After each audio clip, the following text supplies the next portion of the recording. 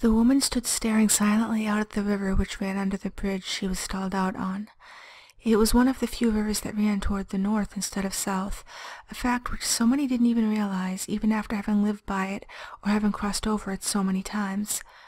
She was thinking about how many people must have crossed and how many would cross, even as she was standing here. But something was odd. The usually busy traffic bridge was now empty, aside from her and her Saab. At first, after she'd called the car service to come rescue her, she noticed that it was empty, but failed to recall if it had been before she broke down. Either way, it was empty now, and it was strange. She could have sworn that it had been sunny and warm out as well, being a summer's day, but now it was chilly, and the sky and water that led to the ocean connected by a bay was gray as slate. She shuddered, hugging herself against the wind. Did something happen? Or maybe something was going on someplace on the island and everyone was already there. She began to get impatient after a while and began walking in the direction the car service would be coming, just to get her blood flowing through her legs, which felt stiff from the chilly air. As she walked, she became aware that the sounds of the river, distant traffic, birds, and even her own feet on the asphalt sounded muffled, if she could hear them at all. There was a thick fog descending on the bridge, so she couldn't even see the river anymore. All she could see was rolling fog in front of her. She turned around to look back at her car, but it was concealed from her view. Wow, she thought, letting out a long breath. So strange. She walked for a ways and then decided to turn around and walk back toward the car, but she couldn't find it. She began walking in a figure-8 pattern from one side of the bridge to the other and round and back again, trying to find the one spot she kept missing where her car surely is just sitting there waiting for her.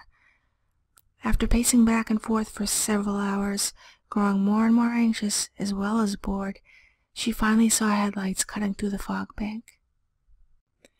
The vehicle came up over the Bridge of Lions and slowly inched its way through the massive fog bank. It was eerie as fuck, thought the man driving as he peered through the windshield, looking for taillights ahead of him, but there was nothing but the fog.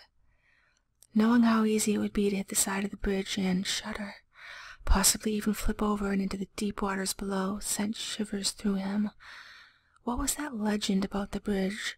The haunted Bridge of Lions, Lady of Lions, Ghost of Lions, or something similar. Well, it sure fit the part right now. He continued forward through the fog. The woman began waving as the vehicle approached, and when it didn't begin to slow down, she stood out right in front of it so she'd be illuminated in the car's headlights. The driver peered ahead through the dense mist, and then suddenly in the beam of headlights saw a woman with long streaming dark hair furled all around her, as if she were on her back in the water, hair floating in contrast around her stark white face like a dark lion's mane. He didn't have time to stop, tried to brake, but it was too late. He drove straight into her. He jumped out and ran around to where she had just been. He was expecting to find her bloody and hopefully not dead, but he couldn't find her. He looked under the car, around the car, even inside the car, and then began walking ahead a ways and then back. Where the fuck is she?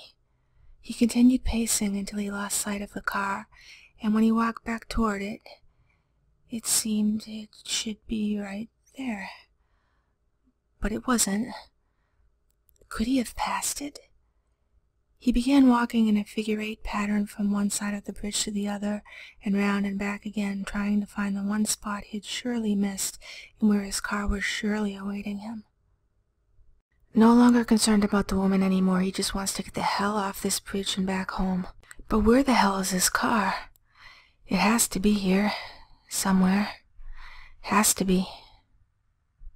The woman, still waving her arms above her head, realizes at the last second he doesn't see her, so she closes her eyes and braces for the impact of his car. After what seems an impossibly long time, and no crushing or slamming sensations or sounds, or anything, she opens them and looks around but still sees nothing but fog. So she starts making her way back to her car again, walking from one side of the bridge to the other, and round and back again in an Infinity 8 pattern, Knowing the car just has to be in a spot she's missed. It just has to be. Has to be here. Somewhere. Has to be here. Has to be here. Somewhere.